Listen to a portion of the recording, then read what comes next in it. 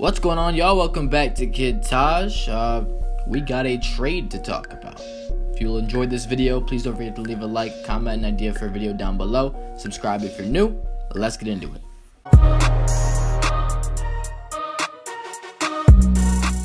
So I got a suggestion on my last video. I believe yesterday's video got a suggestion about this. Someone wanted me to talk about the Portland-Denver trade. So that's exactly what I'm going to do. And it's funny because, I've been quoted on my channel talking about how there are no trades every year. There are so many more trade rumors than there are trades. When I say that, I usually mean like about stars. Like you hear about superstars in trade rumors all the time. Carmelo Anthony, DeMarcus Cousins, Jimmy Butler. I think there were some trade rumors around Paul George earlier in the season. There are more. There are stars across the league that are in trade rumors.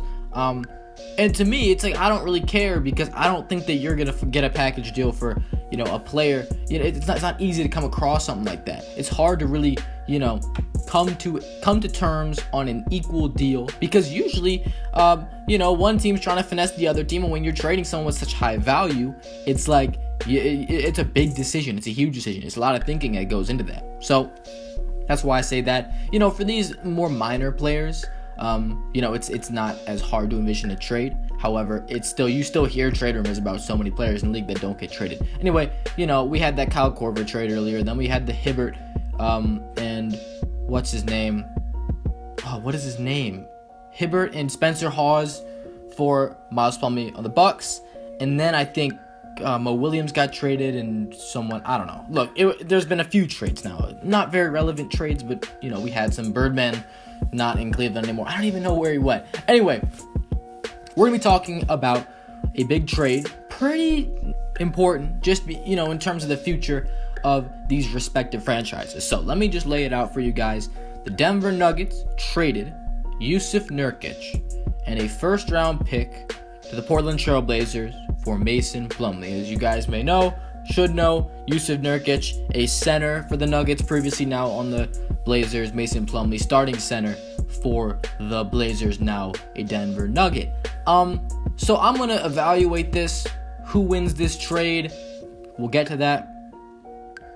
So for me, it's kind of weird that the Denver Nuggets are getting rid of a guy in Jusuf Nurkic who's very young. I mean, this is a player that he was drafted, I believe it was 2014, was it? Yeah, I think it was the 2014 draft. So he's only been in the NBA. This is his second or third year. I think it was 2014. Second or third year for Jusuf Nurkic in the NBA this season. He's shown some signs of promise, but then again, there's a high chance that he really doesn't develop into anything more than he already is. A lot of times with players in the NBA, you gotta wait the first 1 or 2 years for them to show any signs, and if they don't show signs of growth over the first 2 or 3 years, then they're probably not going to turn into that star that you thought they might be. Jusuf Nurkic had that star potential in his first season, but I don't really think it's there anymore. He hasn't really grown a lot from that. He's had some injury problems, but for me, I'm looking at this, I'm saying, well, the Denver Nuggets, they have their center of the future, their superstar center of the future, in Nikola Jokic. This guy is incredibly underrated. He was on the bench to start the year, I think, but, he's back in the starting lineup. And apparently, since he's been moved back into that starting lineup or something like that, I think they've had like the best offense in the league or something. Their offense has been the best since a certain time when, he was very significant to that team. Nikola Jokic has been incredible, and he's obviously the building block for this Denver Nuggets team. He's obviously the best player on the team. He's obviously the guy that they're going to build around in the future. That being said, Jusuf Nurkic and Nikola Jokic, they're not compatible. You can't play both of those guys at the same time, really, okay? They're guys that are centers. They're meant to be centers. Neither one is really a power forward type, especially Jusuf Nurkic. And that's why they're saying, okay, well, we don't need this guy anymore because we can get good value from a guy like this. We don't want to have this guy as our backup. You trade him, you get rid of him. And it's weird to me that the Nuggets then pick up another center. And Mason Plumlee isn't even a guy that can really play power forward. I mean, he's tall, he's pretty slow, he can pass well for a big man, but he can't stretch the floor really. He's not mobile enough to really guard guys on the perimeter. I mean, I don't think he's just not that quick. He's not a power forward to me. And, you know, if I'm the Denver Nuggets and I'm getting rid of Jusuf Nurkic and a first-round pick, that's also something interesting because the Nuggets, you guys know, they're in the 8th seed right now. They might make the playoffs this year. They have a good shot at the 8th seed. If they do or they don't make the playoffs, they're getting a mid-first-round draft pick. They're giving that away, and Jusuf Nurkic, who's already a mid-first-round draft pick, for Mason Plumlee. What is Mason Plumlee going to bring to your team? What are your future plans with Mason Plumlee? You already have Jusuf Nurkic. Or excuse me, you already have Nikola Jokic. Is he your backup? You're not starting him, I don't think. Are you going to trade him? Are you going to send him I don't understand this. What are they going to do with him?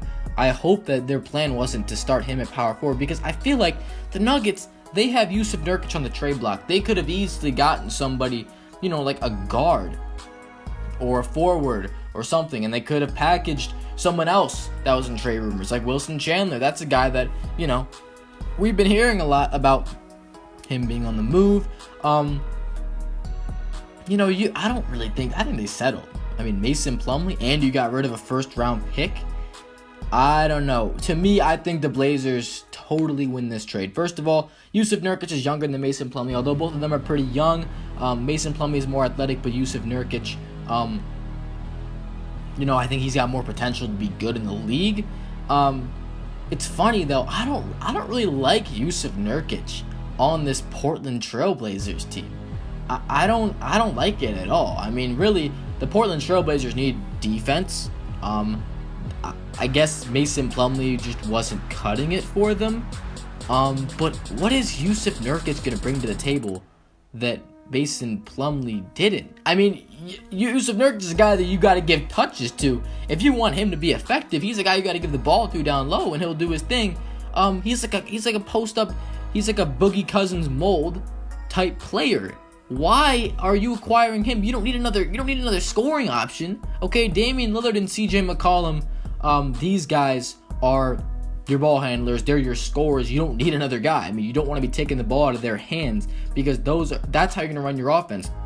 Like what you need is stars that can do more than score. You need guys that can play defense on the perimeter. You need guys that can, you know, block shots at the rim and rebound the basketball. You need like a DeAndre Jordan type player too. I mean, like that's pretty much what I was thinking. Every team can use a DeAndre Jordan, by the way. DeAndre Jordan is like one of the most low-key, like underrated players in the league just because he can do so many. He's like, he doesn't score, but he does so much for you. Anyway, like, I don't understand. Like, this trade is very confusing to me from both sides. I guess they're banking on potential, or both sides banking on potential. I mean, I guess I'm saying Portland wins this trade because they got the pick. I mean, really, Jusuf Nurkic. Okay, maybe Mason Plumlee wasn't that good for the Blazers in the first place, so they got Jusuf Nurkic, who probably won't be that good for them either. They can maybe try to develop him. I guess that's what they're doing. Mason Plumlee, look, I don't know. Anyway, guys, this is not like I don't understand this trade. Can someone please explain this to me? Why did either team make this trade? The Nuggets, I don't know what they're trying to do. I think they're building around Nikola Jokic. This isn't like they might be in the playoffs this year, and I mean, like, one of these teams is probably going to be in the playoffs. It's going to be either the Nuggets or the Blazers to get the 8th seed, right? But like, both of these teams should be trying to build around their stars, and the Nuggets should be trying to get more draft picks to build around Jokic, but they just traded their. Okay, I don't know, guys. I don't know how's Mason Plumlee going to help the Nuggets.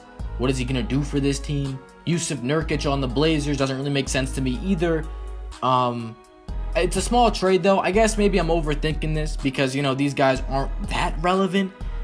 But I don't know what's going through the minds of these general managers. Anyway, that's going to do it for this video. I don't know. I want an explanation, guys. I want you guys to, you know, let me know what you think about this trade in the comments. Yeah, I'm out. Thanks for watching, y'all. Peace.